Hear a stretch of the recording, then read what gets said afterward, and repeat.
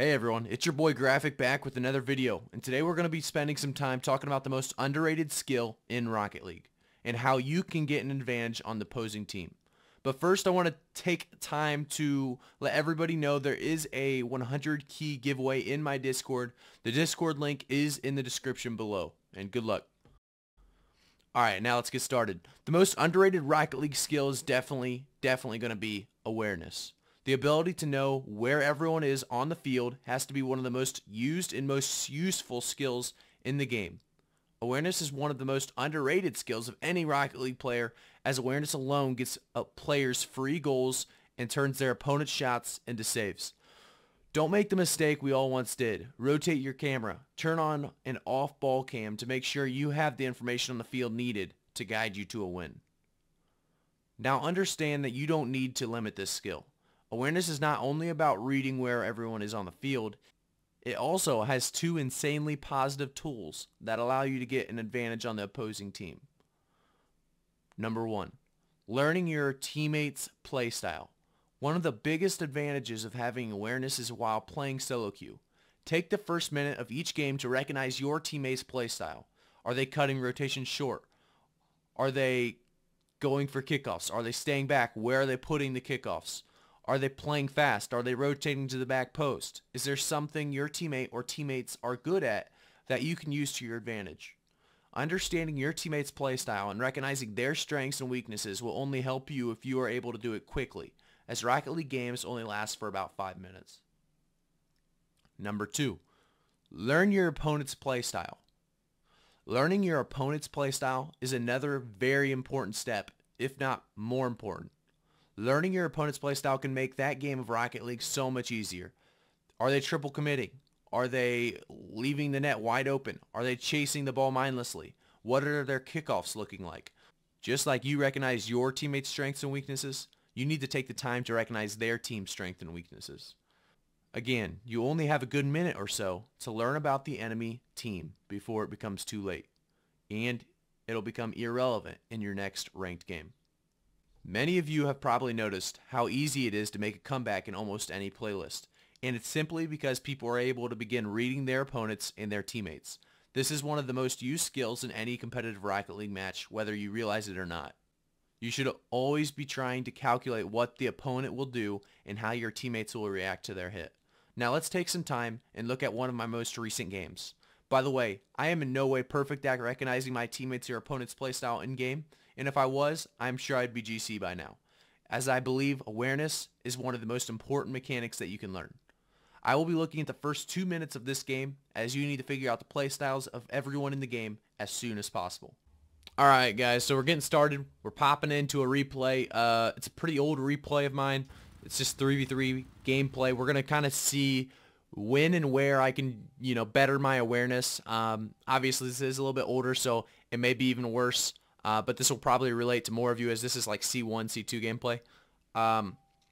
Just focus on what you can notice about my teammates and what I can notice about their teammates and what I can learn. This will really help you in the future. So let's check it out. I go left here. He goes right, so it worked out pretty well. He's hitting across. I'm trying to stay with this ball, put it up middle. I'm noticing right away that they committed two right there. I don't know if you saw that. They committed 2 guys right there on the defense there. So you're going to see a lot of double commits this game most likely, just based on what I saw right there. Padme's defense is playing a good middle here. So really this is showing me a little bit about my teammates, a little bit about their teammates. As you notice, they have a guy coming back all the way from our side. Also shows me they go all the way to our side for boost most likely. So he should be able to, okay, shows me Padme's defense, not an accurate shooter all the time. As I missed the boost and I come back around. Don't know why I didn't go for that ball. Not a big deal here though, because we're focused on awareness. I did see Legend there, and you see they're actually in a pretty good setup here. So maybe they have a good offensive attack setup here. As I cut, this is rough gameplay. But right here, you notice how I changed my view right away when I go boost. So this is a thing that I've done for a while. It's helpful in any level of gameplay. I'm sure everyone knows this by now, but just notice that I'm looking back as I'm on target with that big boost. I'm pressing Y. I'm going back to ball cam so I can see what the heck's going on behind me. It's just another step of awareness that's very easy to do, very easy to like keep track of what's going on behind you if you just focus on your ball cam as your main way to rotate your camera. It's not a bad problem at all. So right there, they did double commit again. I'm going to go back and show you guys that. I don't know if you saw that. They had Disco and Pops. They both went for that ball. Steve got a good block, so I was able to get there in time. So they've had a couple double commits by now. I don't know what the heck I'm doing here. I'm rushing all the way to their side, but looks like the ball's coming up. I'm going to try to get a pass, it looks like.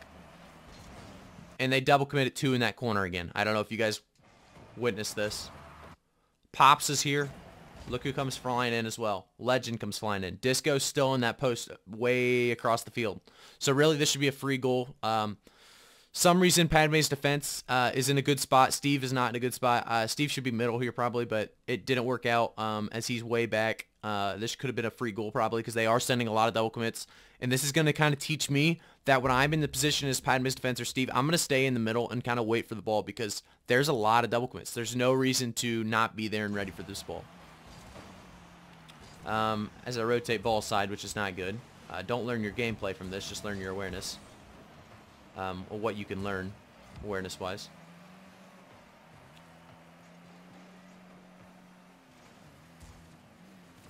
Alright, so Steve's going to take that one. This is good. Right here, Padme's defense is in the right position. Yet again, Disco and Legend are on the wall for a double commit. So, obviously at this point, we know they're double committing nonstop. We need to have people middle and just be ready for the free pass. Like, every single time there's been a free pass middle and we just can't execute, it seems like. It's a common mistake and problem for C1, C2 players anyway, though. But so there I sent it over to the side. You notice Pops just went from their side mid-boost to that side mid-boost. He did not rotate back at all. They have no rotation at all. They're double committing. This should be, at this current rank that I am at now, this would be probably a 4-0 already, just based on how bad they are rotating and how they're just kind of running around, really. So, so Padme's defense. Let's see if he goes for a pass here. This will teach me a lot about his gameplay if he can look up the field and see, you know, what's one of his strengths. He puts it away for me. So strength, not awareness and passing upfield, it looks like. So right now, it seems like his biggest strength is probably rotations, as he is the one that's kind of back post that I'm cutting when I go to front post rotation. I just skip him. So he has good rotation. I'm just kind of ignoring it, sadly. He puts it to the side. Steve is trying to challenge. It looks like they double commit there a little bit. I went a little slow here. Disco might be a little faster, and that's something I could keep tabs on, as he looks like he got up to that pretty quick. I did still beat him, though, so maybe he's not too quick. Right here, I almost just blocked the heck out of that goal. But looks like Steve's an open net shooter, pretty good shooter on the open net, and it looks like he can AFK occasionally as well, as he's AFK on the start of that one. Pops is now going for that ball. We got Padme's with a pretty decent clear off the back wall, so we can trust him on the back wall, it looks like, for now. I'm trying to put that one middle. Ran out of boost. He comes across. Who's that way back in the back? That is Call Me Steve. So in the last like 3 or 4 times we've seen Call Me Steve, he's kind of in the back, not rotating up to the midfield to get that pass. So this, honestly, at this point, would kind of make me believe I need to focus on being a midfielder and shooting instead of maybe getting the passes out, because we're not going to have a shooter. So focus on getting midfield here, and being ready for a pass is probably the best way to take advantage of the situation, because seems like he's playing aggressive occasionally, but the problem is he's not coming back to midfield fast enough, so we don't have any shooter.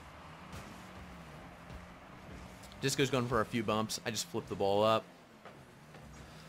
Pops, I don't know if you guys noticed, Pops is on the ball nonstop, and Legend. Those two guys are on the ball at all times. So if they're not on the ball, they're probably coming. So that means if one other guy's on the ball, who is his name? Disco? Is that his Disco? If he's on the ball, I can take advantage of that and just kind of play it slow, and I'm assuming we'll get a double commit, because Legend and Pop, they come flying up every time as fast as they can. As you can see, my teammates are actually playing a good rotational here. We got Call Me Steve kind of front post and Padme's defense kind of back post. Not amazing positioning, but pretty dang good. So right here, I'm going to try to get it middle, but we don't really have anyone, so I'm taking it all the way across. Not great. Pops is obviously there. Let's see. Call Me Steve passes it up. I'm going to try to put this one middle. It looks like nobody's there middle. Padme's defense actually kind of rotated on the right side. Padme's looks like he has good rotation. He kind of really struggles with the passing area in this so far, as he's not really in the position for a pass. Most of the time, he doesn't really understand, like, you know, if the ball's coming to me, I'm probably not going to be able to shoot from that position, so I'm going to be looking for a pass. And he could be that pass, but he's not there. So at this point, we've kind of figured everybody out on the field. We know a little bit about Steve. We know a little bit about Padme's defense. We know a little bit about Legend. We know a little bit about Pop. We don't know a little bit about Disco. Disco's the one that we don't know too much about right now. Let's see. He's going for that ball. He's a little... Honestly, from what I just saw right there, he's a little slow. That should not have been a ball he even dreamt about going for. Steve should have hit the heck out of that. But Steve is also a little slow, it looks like there. So he might have been a low on boost, but we don't know. I mean, I could look it up and see, but in game we wouldn't know that situation. So let's see here. No, he has full boost. He should have beat Disco way to this ball. Disco's up early, but like the ball is really far away, so Steve should have hit that early, and right underneath him or to the side. So not a big deal though. It looks like I'm able to get back to this, and we're about 2 minutes 50 seconds in. So really at this point, you kind of got to have everybody figured out if you want to take full advantage of the situation. But right here, looks like they're 2 or 3 in a corner again. It kind of looks like it might work out. Didn't work out, but it looks like it was about to work out there, as they are sending everybody to these corners at this point. Awareness is a big ordeal. So you notice, like, as I'm going to this boost yet again, I just want you guys to realize that when I'm going to this boost, I am looking back at the ball cam yet again to see what's happening at all times. Switching it back and forth to make sure I get the actual boost itself and don't do a miss like usual. But just having that awareness, like Pops is on this ball, they have nobody back. This is something I need to take advantage of. I need to either jump. I probably should have jumped by now, honestly, and force Pop to try to get a block. But it's really hard to block as the ball is like pretty high up in front of him, above him. So really, they have nobody back. I don't have any teammates to pass to, though, so I should try to go fast probably there and try not to go slow. I did go the slow option, it looks like. As they send Legend across that, I don't know if you guys saw that. Let's just take a look real quick, and then we'll probably call it here on the awareness training of this gameplay. So, see what happens is Disco comes from ball side, bumps me. Legend comes from across back post, kind of. Jumps over Pops to hit the ball. Disco hits it back center. I mean, which is something new and very good. But I think we need to just take a minute to realize how much they're double committing, triple committing, not doing rotational at all. We could really be taking advantage of this. Unfortunately, we're not doing much better. I noticed that we don't have people in the position to pass to. I have had chances to pass, but there's nobody to pass to. I'm sure the same situation has happened for both of them, where they've looked for a pass, but there's nothing there. So really, the awareness here does help show me what I need to improve on, and shows me kind of what I'm looking for, what's going on, what's wrong with my teammates' gameplay, and what's wrong with their gameplay, and what's wrong with my gameplay. It kind of shows you really kind of what needs to be done to win this game or finish this game out. So right there, they finally had a guy that was able to block that shot. I was middle. I started to change how I was playing and kind of sat middle for a little bit. And looks like they finally had somebody back post to get that safe. But awareness really does improve your gameplay to an extent that I can't even describe.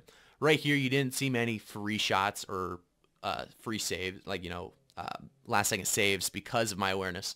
But I can't express enough how much that does happen, where you just take a look at the ball cam, go off of ball cam, swivel your screen around a little bit. Make sure you're looking around at all times. Get that awareness so you can really see what's going on the field. You can really find out, who's got the boost, who doesn't have the boost, who's got one boost. You can you can communicate with your teammates if you're playing and you're not just playing solo queue, and you can really get that information out there on the field. It's really important, and I hope you guys understand the importance of awareness after this video, and I hope you guys take the time to try to learn a little bit more about what's going on the field. Just find the information and kind of retain it. I did go about 3 minutes. I went about 4 minutes into this video, or into this gameplay, and you really only have about 2 or 3 minutes to really kind of find out what's going on and to make a difference in the rest of the game. So I hope you guys like today's video, and I hope you guys subscribe. And there's a 100 key giveaway going on in the Discord below. There is a Discord join link, and there's a the contest is also down there, so you can join the 100 key giveaway. And I do replay analysis, guys, for free. There's a replay analysis text channel in the Discord that is also linked below, like I just said, and you can get your replay analysis and analyze for free. So check that out. Check out the Discord. Join up, and hopefully you guys like the content and subscribe. I'll see you guys next time. Later. So you can join the 100 key giveaway. And I do replay analysis, guys, for free. There's a replay analysis text channel in the Discord that is also linked below, like I just said, and